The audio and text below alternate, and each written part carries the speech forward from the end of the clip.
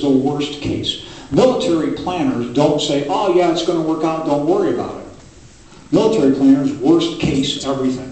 What happens in the worst case if it goes wrong? And then they build what we call branches and sequels. How do I recover from it? So this is worst case thinking. What happens if in those green X areas where lots of Armenians live and the committees are active and we know they're heavily armed, what happens if they do the same thing that happened to Van? What's going to happen? Well, it's been a 300-year dream of the Russian czars since Peter the Great to get a port on the Mediterranean Sea. And if this happens, the Russians will be there in a very short time.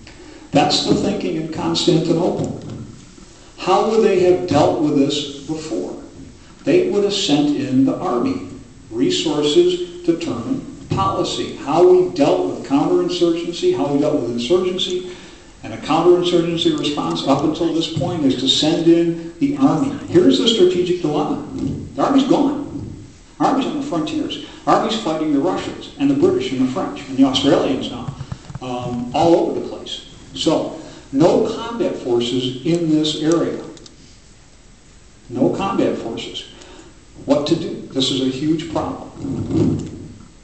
This is the framework for what I'm about to unroll as a thesis here.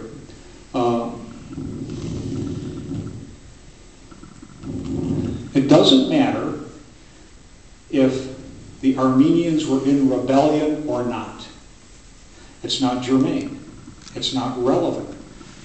What matters is what the Ottoman decision makers, and we're talking about three people, Enver, Talat, and Jalal, believed what was happening. Something doesn't have to be true to have an effect. George Bush in 2003 thinks yellowcake or uranium is being smuggled into Iraq with rods sufficient to make nuclear weapons, and that Saddam Hussein is making nuclear weapons. We know today not true. If you want to explain George Bush's decision, then you would have to talk about that. What he believed, he thought he knew. If you want to judge George Bush, that's something else. So what I'm doing here is explaining a decision process. I'm not judging the Young Turks. I think they got it wrong. I'm not going to validate or justify the decision. What I'm explaining is how did they reach the decision they reached. They reached it because they believed everything that I've presented to you so far. It doesn't matter if Jennifer thinks I'm having an affair with the blonde pole dancer next door. It doesn't matter if it's true. I've got a problem.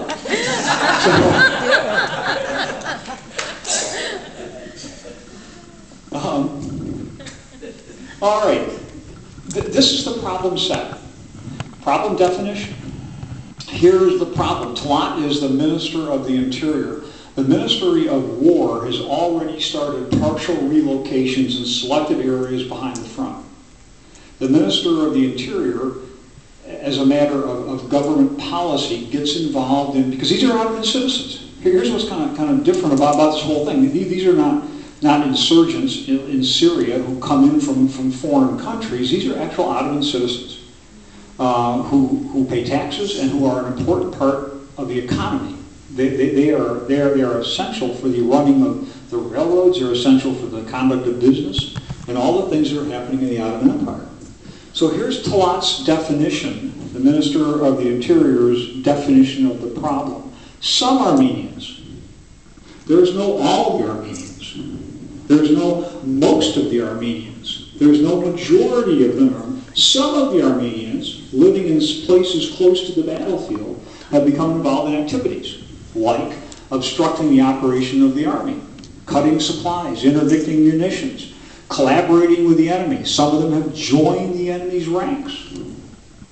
They're inside our own country carrying out armed attacks against military forces and innocent civilians. This is we call this today problem framing, don't we? This is the problem as he sees it. What's the solution? The traditional time-tested solution, a kinetic approach to kill everybody with the army can't be done because the army's gone. It's fighting the British, the French, and the Russians. Here is the famous relocation order. This is the solution to the problem. We're going to separate the insurgents, the guerrillas. The word they use is chete, which can be translated as bandit, insurgent, guerrilla. It's a flexible term. But these rebel elements have rendered it necessary to do something different. And that thing that's different is to separate the guerrilla, the insurgent, from his base and his source of supply. What happens then? If I can isolate them from their source of supply, where they get food, where they get rest, where they get sanctuary, where they get resupplied with munitions, then they will wither away. And the few soldiers I have and I can bring in can take care of them because they're too weak to oppose us. So this is the strategic approach at the highest policy level. We're going to separate guerrillas and insurgents from their base of support. Everybody? Not everybody. Not every Armenian, only some of the Armenians, and here are the places that this directive affects. It's explicit. The Eastern Anatolian provinces that overlay those X's I showed you. If you look at this on a map, these are the spatial characteristics of the Sultan's decree. This is the area that's affected. So, they start relocating, deporting people. What's the difference? Why do I use relocation? Deportation means you're never coming back. Relocation means that you're coming back. They set this thing up. This is not the army that does it. This is the Ministry of the Interior. And there are supposed protections that are put into place to guard the Ottoman Armenians' property. And at some point they come back. We know that never happens. This is a bad plan, poorly executed. But nevertheless, they start to move people. Where do they go to? The relocation destination is down here in the Euphrates Valley. Kind of in the desert. Our mythology is in the desert. In fact, it's at Deir el-Zor in the Euphrates, right next to the Euphrates River. Maybe my guess is 350,000 are put in the pipeline coming here. Another significant portion flees across the border into the sanctuary of the Russian army. So a huge number wind up in the Caucasus. They will come back, as many of you know, and occupy in 1918 Erzurum, Kars, Erzincan, and form an Armenian republic up here in 1918 in this particular area. We know 350,000 to 400,000 aren't moved at all. Now, who says that? Well, read Eras Seraphian's book on Talat's Little Black Book. Eras Seraphian in London at the Gamidas Institute talks about Talat's Little Black Book. When Talat is killed by Armenian assassins, a book of numbers is found in his wife's possession. And it outlines where the Armenians and the Kurds and the Bulgarians and the Jews and all the other minorities happened to be in 1917. Now, this is not Ed Erickson or the Turks presenting this. It's Eras Seraphian and the Gamidas Institute. But here's the point. A lot of people aren't moved. A lot of Ottoman Armenians continue up until the very end of the war in their own houses. If you look at this, nobody's living here. So the relocation is almost total for the provinces that are outlined in the Sultan's decree. The relocations themselves start in earnest in April. They end in the fall of 1915. So it's only a 6 or 7 month period. And at the end of this, that's what the demographics look like. Where do they get killed? In the movement down here. In the movement down here, convoys of Armenians are intercepted and massacred and brutalized, and women are raped, and orphans are taken away to become Muslims, and all kinds of bad things happen. There's no question. The record is crystal clear. Atrocities, heinous crimes are committed against these convoys of Armenians. They aren't guarded. The Ottoman governors dropped the ball on the whole thing. Is it a crime of omission or is it a crime of commission? You'll have to decide for yourself. I can't really answer that because we don't know enough about it, to be honest. What we do know is that localized genocidal acts perpetrated by individuals happen frequently. We also know that the Ottoman government in 1916 put 1,600 perpetrators on trial and executes a fair number and imprisons the rest. So the Ottoman government reacts to this in a way that most people are generally unfamiliar with, even the ones that study the events. Context, relocation. When I was in high school, we read a poem called Evangeline, written by Henry Wadsworth Longfellow. The first line resonates with people my age. This is the forest primeval. It's a love story about a woman named Evangeline who is uprooted from her home in what's now the Canadian Maritime provinces up near Halifax. It turns out it's not really, it's a love story, but it's also a story of counterinsurgency. It's a story where 12,000 people are ripped out of their homes. How come? Because they're in a guerrilla war insurgency against the British and exiled for life. Where do they wind up? Who the hell are the Cajuns, do you suppose? How do Cajuns get to Louisiana? Cajuns are these people called the Acadians. So Evangeline is an Acadian French colonist who's taken from the Maritime provinces with her family and goes to Louisiana. That's in 1755. The most well-known relocation of the age occurs during the Boer War. This is not a counterinsurgency. This is a counter-guerrilla operation executed by the British against the Boers, the Dutch farmers in South Africa. They don't have enough soldiers to defeat the Boer guerrillas. What can they do? C.E. Caldwell writes about this in a famous book called Small Wars. He says you need to separate the guerrillas from their sources of supply. The British invent, not quite invent, but form what they call concentration camps. And they move 100,000 civilians, women, kids, and old people into concentration camps. And oh, by the way, they kill their sheep and cattle and burn their homes. Problem solved. It's ruthless. It's horrible. On humanitarian grounds, the people who invent this, Lord Roberts and Lord Kitchener, today would be war criminals. The youngster in the lower right could be a starving Armenian. Did not. That's a starving Boer child. The camps, like all of these camps, are infested with disease. There's very little medical support. The people are malnourished and they die in huge numbers. There's nothing out there in military history that presents this information. This is a great graduate or PhD thesis for somebody. Is relocation as a strategy. And here you see it. The Spanish invent the modern version on the island of Cuba. Butcher Weiler, he's nicknamed, separates insurgents from guerrillas. About 500,000 of them. We do it in the Philippines on the island of Samar.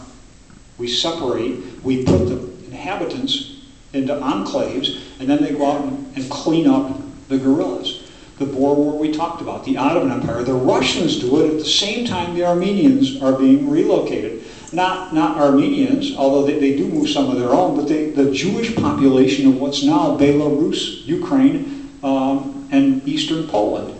How come? Because the Jews of the Russian Empire are thought to be sympathetic to the Austro-Hungarians and the Germans. We moved, famously, the Nisi Japanese out of the state in 1942. How come? Henry Stimson, Secretary of War, George Marshall, the great George Marshall, our Chief of Staff, convinced Franklin D. Roosevelt that the Japanese of California are a threat. The Japanese are about to invade California, and they will rise en masse, as what they call in those days a fifth column, and help the invaders. Is there any substantive evidence? No, there wasn't. There never was. It's a pipe dream. It doesn't matter whether it was true. Franklin D. Roosevelt believed it might have been true. Everybody here is familiar with that. The largest one, the one of the most famous for us military historians, the Briggs Plan in Malaya, works like a charm. They move about 500,000 people into what they call the new villages. And the vocabulary is interesting, I think. The British call them new villages. That sounds better than concentration camps. We call them protected hamlets from Vietnam. The largest one of the bunch is the quadrillage. It happens in Algeria. The French, between 1956 and 1959, moved 800,000 people, Algerian Muslims, into camps. And this works. They crush the insurgency. What's important about this? The Ottoman Turks are not alone. They're part of a moving train of relocation that's used as a strategy. It's different from that case. A concentration camp in South Africa in 1901 is not a concentration camp as it exists in Poland in 1944. These are not Auschwitz, Dachau, Birkenau, Sobibor. They're camps of a different sort. So the vocabulary tends to bleed over. When we use the word concentration camp, it tends to bleed over in our imagination as maybe something that it wasn't. Okay, I'm pretty much at the end here. I can't answer these questions. I'm not a cultural, genocide, demographic, political, economic historian. I deal with military history. So these are the contentious issues. These are the questions that are argued about today everywhere when we talk about the events of 1915. There are 6 narratives that generate controversy. How many Armenians died? Some people use a figure 1.5 million. There's a Turkish historian that says 56,000. Can you imagine? 56,000? Are you kidding me? But maybe those are extreme ends. I don't think it was 1.5 million. I think it's closer to 350,000 personally. I know it's a lot larger than 56,000. So these are questions that are guesswork at best right now. We don't know enough about them to actually answer them. To be frank, there is no authentic evidence that there was an intent to destroy the Armenians. The evidence is speculative. And if you don't believe that, go through the work of Raymond Kevorkian or Peter Balakian or Taner Aksham or Vakan Dadrian and circle the qualifiers. Circle the he probably thought. Surely, it seems that. It is likely that. You go through those books and start to circle those things, and a pattern will emerge that is persuasive and compelling that suggests there's no real evidence. So I just throw that out there. What can I tell you that actually I think I can prove? The book is exhaustively documented. Don't buy the book. It costs $70, an awful price. Go to the library, get it out on interlibrary loan and read it. It's exhaustively documented. The archival sources are balanced. I've got not just Turkish sources, Russian, French, British, and Armenian sources to tell this narrative. What can I tell you? The Armenian Revolutionary Committees were a threat. They had what soldiers called capability and capacity. They had weapons, they were trained, they were ready to use them, they were in the right position. And some did. Not all, only some. Not all the committees, some. And it works out, Van is the worst case, but they are a threat to Ottoman national security. Does it result in a large rebellion? No. But there's enough of a pattern to convince the decision makers that we need to change the policy and relocate people. This is beyond doubt today. Almost every scholar I know believes at least this. Yes, there were Armenian committees. Yes, they might have rebelled, and they're instigated and inflamed by the activities of the great powers. The Russians, the British, and the French are actively trying to recruit and get all of the subject peoples in the Ottoman Empire to revolt. That's a strategy. If you know not much about World War I, you may be familiar with the activities of a guy named Lawrence of Arabia. Thomas E. Lawrence. He's an archaeologist, not a soldier, But they put him on the intel staff in Cairo, and he starts to talk about this stuff, and before you know it, they give Thomas E. Lawrence a bunch of gold and some machine guns, and they put him on the coast of Saudi Arabia, and he goes and he talks to the Sharif, and before you know it, we've got what we call the Arab Revolt. That's by design. That doesn't just happen. They're trying to get the Armenians to do that. They're trying to get the Jews in Gaza to do that. They don't call them Jews, they call them Zionists, because the Zionist colonies have started to populate what's now Israel. They're trying to get the Kurds to do this. They try to get the Marsh Arabs down in what's now modern-day Iraq to do this. Most of the time it fails. It fails with the Armenians, not because they don't try, but because they're too far away from anything. And the Ottomans have a solution. Thomas E. Lawrence gets things going pretty well. So that's my thesis. That's what I think the book that I have proves. What would I hope you take away from this, whatever your position is on the 6 narratives? Keep in mind always that just a history book is not necessarily the truth. It has a purpose, it has an agenda. What's mine? Mine is not to defend Turkey. Mine is not to justify or to rationalize a bad decision by Talat, Enver, and Jalal. My purpose is to explain the decision from a military point of view. Recognize that history is a narrative, it's not the truth. Recognize that there are portions and positions on both sides that use the same body of facts, and that there may be middle ground. Maybe it's not 1.5 million. Maybe it's not 56,000. Maybe it's something in between. Maybe it's not state-sponsored genocide. Maybe it's localized genocide by criminal individuals at the lower level. So there's some middle ground that we don't know about right now. It's 100 years ago. Serious work on this was not started, was not begun by historians until the 1980s. So it's an immature historiography. It's not a 100-year history we're looking at. We're only looking at about 35 years of actual work by historians. So this is an immature history. It won't be complete until a lot more work is done on this. If you're going to address this or approach this as an individual, read widely and read in depth. Don't just read the Armenians. Read the Turks. Read the British narrative and put it all together. So that's the end of the presentation. I'm willing and happy to take questions. I'd like to keep the questions to the topic of 1915. I would rather we stayed away from questions on contemporary Turkish politics. I'm not qualified to render those kind of things, to be honest. So if we could turn the lights on. I'm hard of hearing. I'm a combat disabled veteran from 3 wars. My hearing's shot. So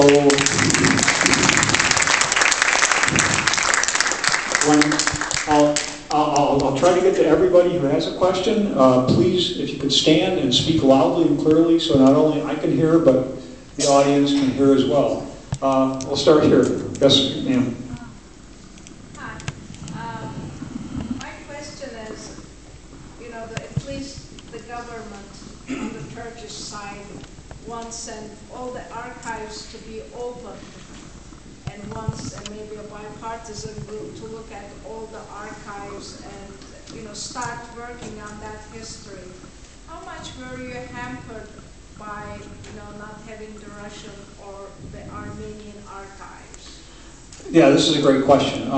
Some of the mythology, the received wisdom is the Turkish archives are closed. They're open. They've been open since 1999. Whatever you think about Prime Minister, now President Erdogan, he has opened the archives. The AKP party is committed to transparency. Frankly, my limitations of language limit me. What we don't have right now is a historian who's fluent in all the languages necessary to cross-level the archives. Some of us can read Turkish, some of us can read Armenian. There are a couple who read both of those, but those people don't read Russian. And the Russians are an important part of this. The Russians are the ones who instigate and inflame the committees like nobody's business. So what's the answer to the question? The Turkish archives are open. The Armenian archives are closed. I won't go into the reasons for that. The Armenian Committee archives in Massachusetts are closed. I won't comment on that. British archives are open, so are the French, and so are the Russian archives today, although they are getting more tight. The Putin administration is tightening up on that. So it's a hard thing. We're not going to make a breakthrough. How will progress be made by historians? It won't be a dramatic breakthrough. Some brilliant thesis by a historian. It's going to be baby steps. It's pieces. It's a piece here and a piece there, and it's going to take 50 years to put this thing together.